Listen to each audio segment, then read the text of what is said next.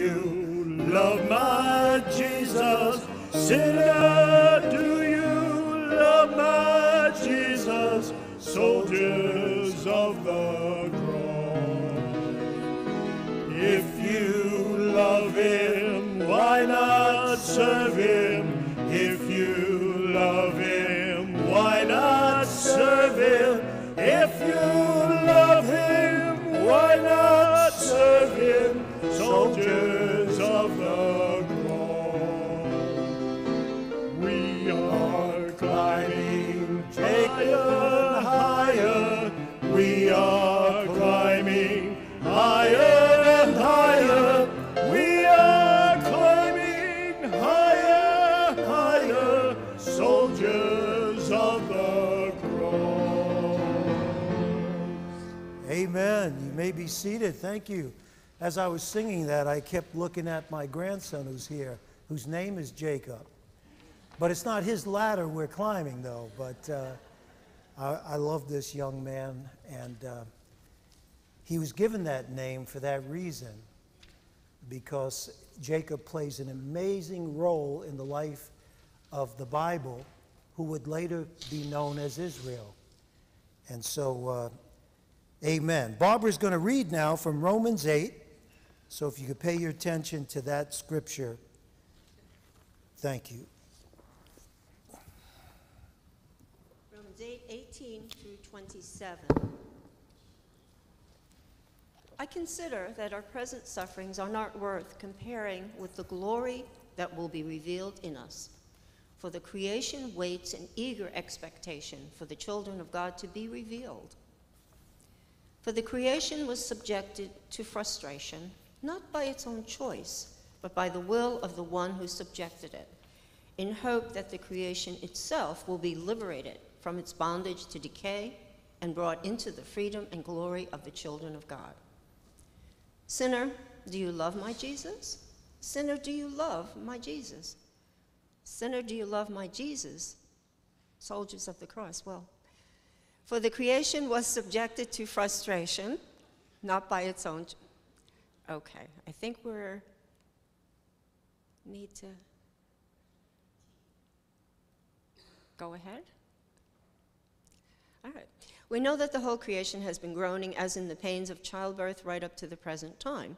Not only so, but we ourselves who have the first fruits of the Spirit groan inwardly as we wait eagerly for our adoption to sonship, the redemption of our bodies. For in this hope we were saved, but hope that is seen is no hope at all. Who hopes for what they already have? But if we hope for what we do not yet have, we wait for it patiently. In the same way, the Spirit helps us in our weakness. We do not know what we ought to pray for, but the Spirit himself intercedes for us through wordless groans. And he who searches our hearts knows the mind of the Spirit, because the Spirit intercedes for God's people in accordance with the will of God. This is the word of the Lord. Thanks be to God. You know, Barbara, I know I'm a little slow, but as I was reading along with you, sinner, do you know my Jesus? And I'm saying, it's not in my Bible. I have to check this translation. But you know, it worked well. It flowed very nicely, no problem. One thing I love about this church is that we could roll with the punches. And it's okay. It's okay. That's what I keep telling myself in life. It's going to be okay. It's going to be all right. So I want to ask you a question this morning, church. Have you ever noticed that sometimes life could hand us unexpected situations? Has that ever happened to you? Not today. Not today. But something pops up that you didn't expect, that you were not prepared to deal with. And it hit you broadside and stunned you, actually. And I think all of us could say we've had that happen. Things turned out not the way we thought they would. You know, I was reading an excerpt from the former President Ronald Reagan's speech where he told this story that he claimed to be true. And I'll have to take his word on it. When he was the governor of California, he was told about a newspaper photographer working in the area of Los Angeles who was called by the editor to cover a raging fire that was happening in one of the valleys there. You know, there's lots of fires around Los Angeles. His assignment was to rush to this small airport, board a waiting plane, get some photos of the fire, and get back to the newspaper as soon as possible for the afternoon edition. Now, breathlessly, this photographer raced to the airport. He drove his car to the runway, and sure enough, there was a plane waiting with its engines revving. He got on board, and at about 500 feet, he began taking his camera equipment out of his bag, and he told the pilot to get him over the fire so he could take photos and get back to his office. From the other side of the cockpit, there was a deafening silence. Then he heard these unsettling words. "Aren't you the instructor?" He got on the wrong plane. He didn't expect that to happen, did he? And sometimes we experience things like that. The very last thing we expect happens. Our lives are going smoothly. You know, the waves are gentle, seas are calm. We thought we were under control, and then, oops, a little voice whispers in your ear, "Aren't you the instructor?" These things happen. And we realize that we're in trouble and things are just not going according to the way we thought they would, according to the plan. And so this text that was read by Barbara, it recognizes that life does not always operate according to our plan. It doesn't work that way. Paul writes, "Yet what we suffer now is nothing compared to the glory he will give us later on." And so, yes, we have moments in our lives where we suffer and we're going through hard times. But to be alive, to be a living creature on this earth, is to have problems. Some problems are big and some problems are small. Some struggle with health problems. I remember, and Martha, I'm going to need your help on this to see if my information is correct, Handel's Messiah, a masterpiece. And it's endured generations for over 250 years. Handel's Messiah. We sing it around Christmas time. I love it. Well, the next time you hear Handel's Messiah, try to remember that 5 years before his composing this masterpiece, at the age of 52, Handel suffered a terrible stroke. In spite of his stroke, he was able to compose this beautiful piece of music. And if I might digress for a moment, a personal experience, when I was attending Drew University's theological school, pursuing my MDiv degree, I had a theological professor by the name of Dr. Thomas Long. Now, that may not be a household name to you, but he had a tremendous impact on my life. If you Google his name, he's a prominent, or he's gone home to be with the Lord. He was a prominent theological ethics scholar whose name was known throughout the theological environment across the world. He's written, or he had written, over 40 books at the time I was a student there at Drew, and yet he suffered a stroke that crippled him on one side. To our amazement, he made it back to the classroom in a rather speedy way. And even though he walked with a limp, and he had slurred speech, and he had a drooping side to his face, he resumed teaching. And he wrote other books following that stroke. And I was privileged to be a student under his teaching. He never gave up. He was hit with an unforeseen incident in his life, and yet he managed to hold on to faith and continue to truck on. You know, it's comforting to know that people can often come back after a stroke or cancer or even a heart attack, or how many of our military personnel are coming back home with lost limbs. And yet they truck on, and they refuse to give up, and they live a noble and productive life.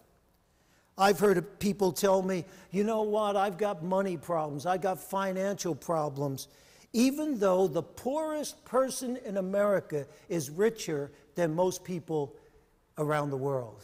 Did you know that? And I've said this before, you know, you're sleeping in a house, you got a roof over your head, fresh running water, a toilet. Just think about if you didn't have a toilet. Now, I know you're all too young to remember outhouses. That must have been a real enjoyable trip in the middle of the night. And so we're blessed. We may think we have financial problems, but according to the rest of the world, we don't. You know, when Pablo Picasso was a young, impoverished artist, do you know he had to burn his own paintings to keep warm? I wish I could have stopped him. Just give me one. Give me one Picasso. Later on, his work would be worth millions of dollars. But he never gave up as a young artist, and he continued to push, knowing that God had given him the talent that he had, and this was just the beginning. You know, another master musician by the name of Mozart, and I know you are aware of that, he was so poor that he was unable to buy wood to heat his little room that he lived in. He sat with his hands wrapped in woolen socks in order to play the piano and compose music. He died of tuberculosis. Listen to this, at the age of 35. I never knew that. His vitality and his stamina lowered by constant hunger and cold and the lack of proper nourishment. Just 6 people followed his cheap coffin when he died, and even they turned back after it started to rain. The total cost of his funeral, $3.10. Mozart. Just think about that. We may have money problems, and I'm sure some of you might be struggling financially. We might have health problems. We might have family relationship problems. You know, somebody said you could pick your friends, but you can't choose your family. There's some truth to that. You know, we might find ourselves alone and lonely, thinking that nobody cares, nobody knows what I'm going through. We may be unhappy with our appearance. My wife's always making fun about my nose. She says it's a big Italian nose. And I always say, you have a little cute button nose. Some people aren't happy about their height. They feel they're too tall, or they're too short, or too thin, or too heavy. And they look in the mirror, and I remember one comedian says, this woman was looking in the mirror, and she says, oh, I'm too fat. There must be something wrong with this mirror. And we struggle. We may be hurting because of a broken relationship, division in a family. We may be grieving over a loved one that's no longer with us, and it's painful. There is nobody here this morning, friends, who does not have a problem. We may not share it, but I truly believe that if you, and I don't want you to look to your left and right and behind you, in front of you, but every single one of us seated here this morning could think of something that we're working through. That life is not this magical tiptoe through the tulips life. Life is real. And I want to tell you, if you don't have a problem this morning, don't worry, you will. You will. And so our text, however, doesn't talk about problems, even though it mentions suffering. It talks more about hope. Hope. And I don't want to just remind you of your problems and have you leave here all discouraged and saying, boy, he really brought me down this morning. That's not my job as a pastor. My job as a shepherd is to lift you up so that you can go back out into the world and make a difference with kindness. This message this morning is all about positive expectations. It's about a creator God who works to bring order out of chaos, and joy out of our pain, and character out of our conflict, and clarity out of our confusion and doubt. Because sometimes we're very confused about what's going on in our lives. And the Bible says God is not the author of confusion. So if we feel confused and we feel as if we're doubting and we really don't know what's going on, a good place to go to is God. Now, Paul paints a magnificent picture of a world in which hope is triumphant. Hope is triumphant. The good news is we can live in the light of that hope today, right now. In other words, don't shut the door prematurely on the possibility of a favorable outcome. Now, all of you know that I'm a Yankees fan. And I know we got some folks from Massachusetts, so I apologize. But I've seen people, when I was at the stadium, leave before the game even ends. And all you hear them saying, oh, these bums. That's what they say, these bums. And in their car, driving home, they got their game on the radio, and the Yankees score 10 runs in the ninth and come from behind and win. And they say, oh, we should have never left. They gave up too quick. The doctor tells us that only 1 in 10 comes back from this certain kind of surgery that we have to have. And we assume that we're one of the 9.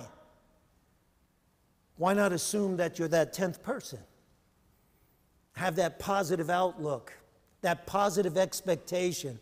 I'm the one that's going to make it through. Somebody's got to. Why not me? Why not you? Why not assume the best instead of always assuming the worst? We know we can worry ourselves sick, that's for sure. I've been there, done that, got the t-shirt. But why not believe that it's possible to believe ourselves well instead of sick? We should never give up, church. We should never give in to our circumstances. You know, a father and son were standing in a sanctuary, just like this, and the father looked up at a stained glass window. We have beautiful windows in this sanctuary. And it was a depiction of Jesus knocking on the door. There Jesus stood motionless before a closed door with his raised hand signifying that he was rapping on that door repeatedly. The father said to the son, I wonder why they don't let him in. After a moment's thought, the child thought, and he says, I think I know why, Daddy. I bet they're all in the basement and they can't hear him. Some of us need to get our thoughts and our spirit out of the basement to hear that knocking on the door by Jesus.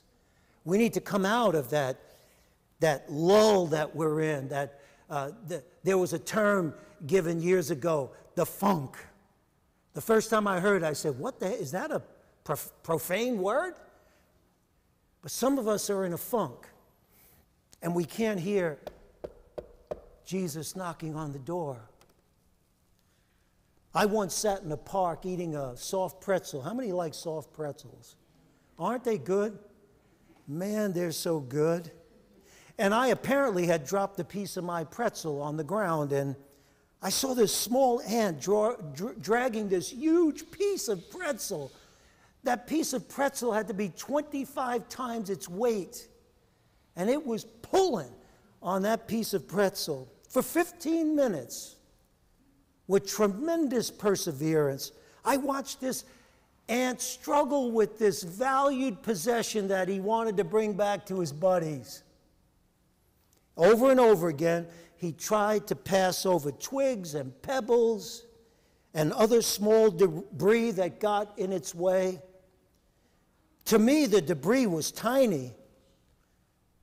To that ant, it must have looked like huge concrete boulders that were blocking it from moving forward. Often it lost its grip. I noticed it would pull and then it would lose its grip on the pretzel, this magnificent prize. And finally, I grabbed the twig. I said, I got to help this little guy. And I started moving stuff out of the way. I made a highway for this ant. Your pastor's not normal. I'm just going to tell you that.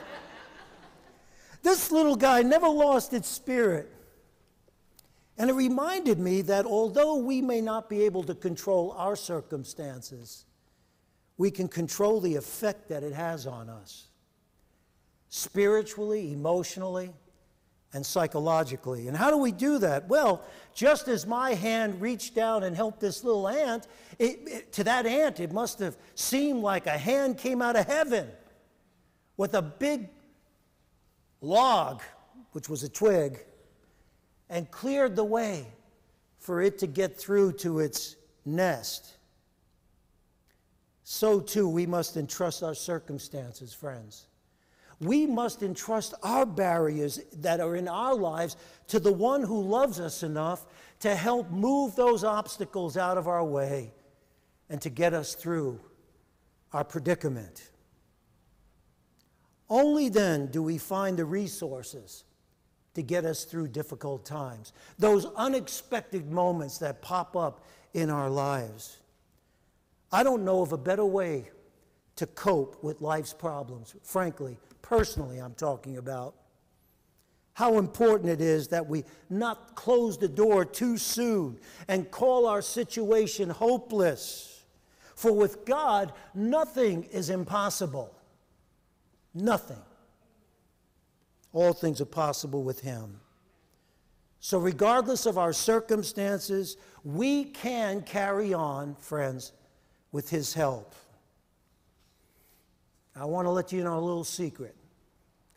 Others have done it, and so can we. Do you believe it? Amen. So do I. Amen. All right, friends, let's respond by singing a wonderful hymn, Shout to the Lord. And I know Bobby's going to want to hear you shout. So if you're able to stand, please do so.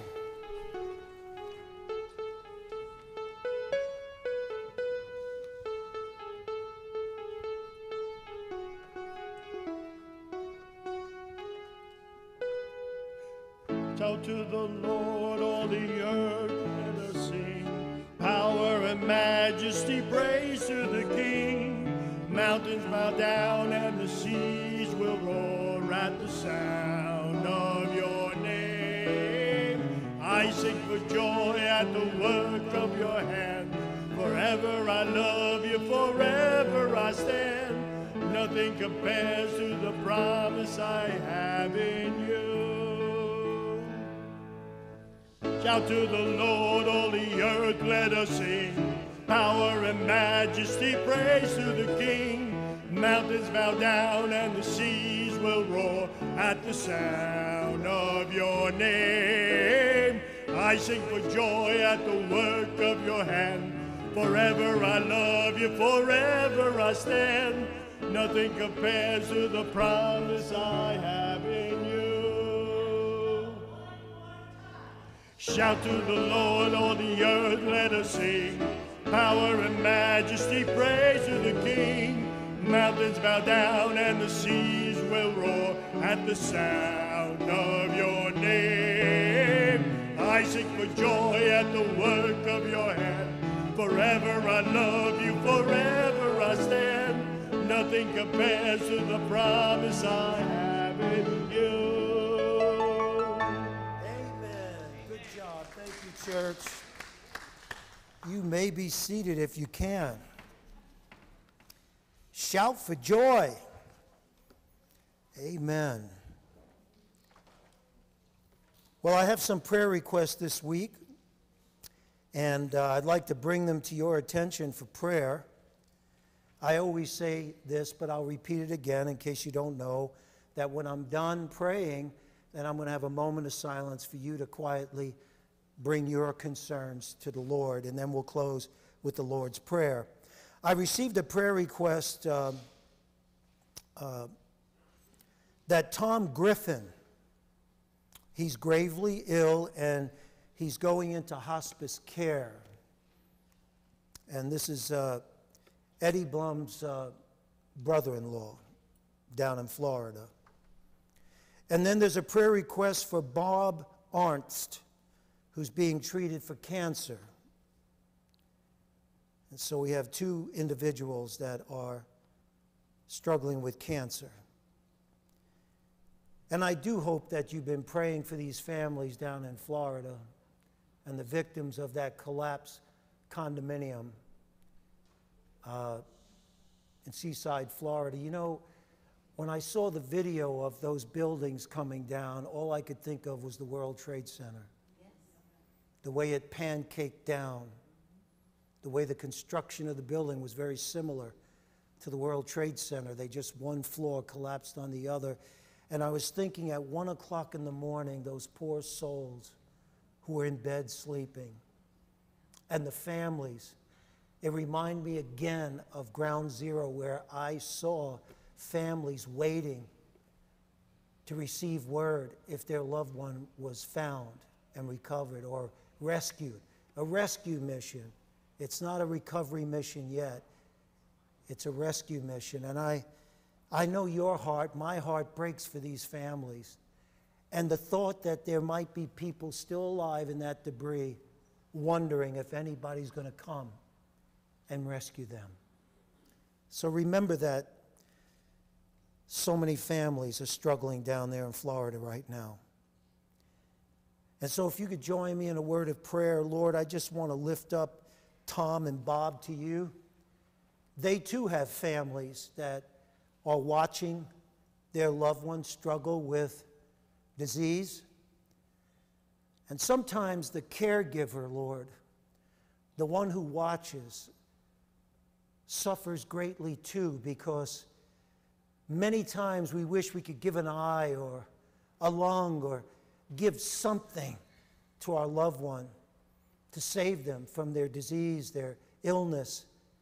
And at times we feel helpless, just sitting and watching. But Lord, we pray. We still pray. We still pray for healing. We pray for comfort.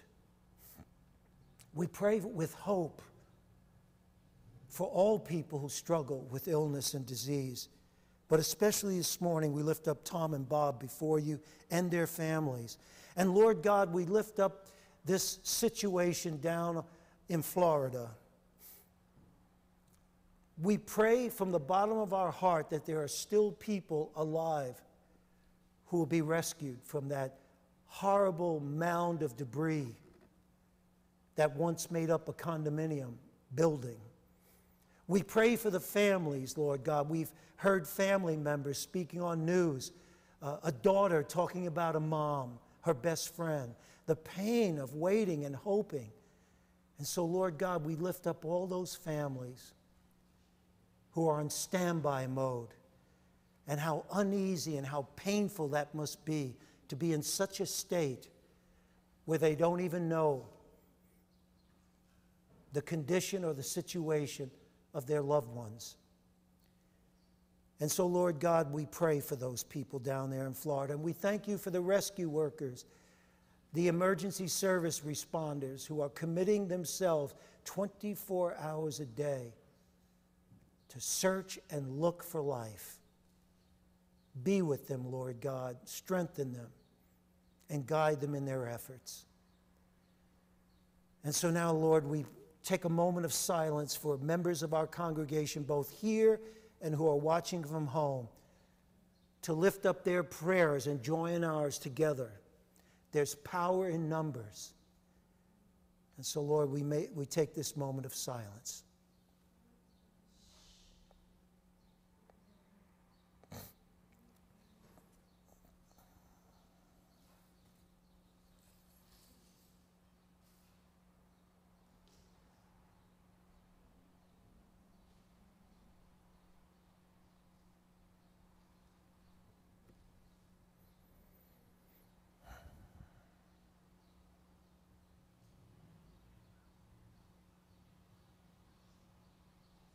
And now let us pray the prayer that Jesus taught his disciples to pray. Our Father, who art in heaven, hallowed be thy name.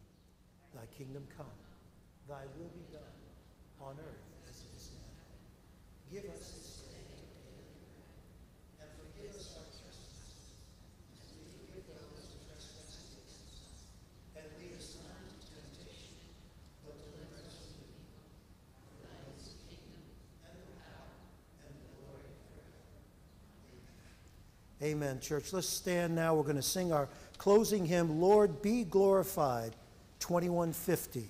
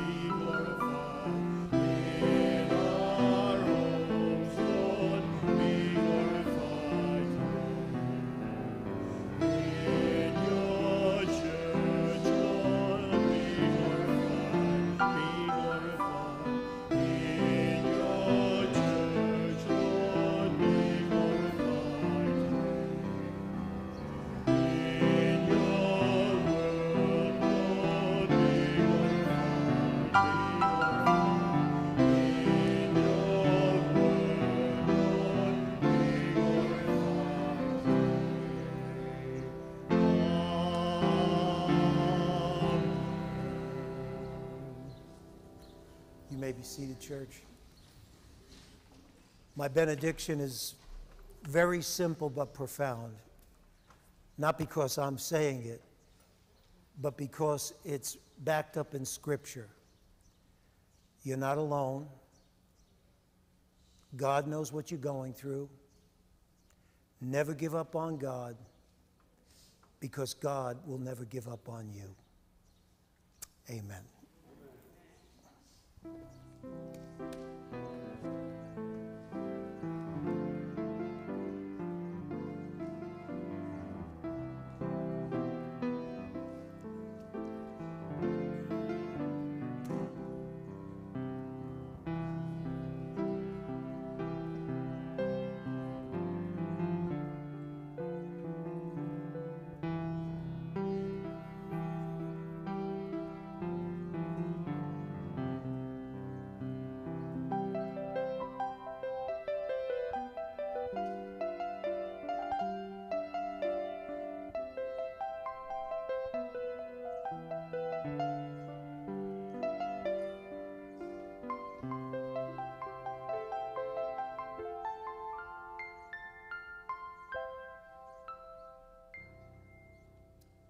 Amen. Go in peace, church. Enjoy this day.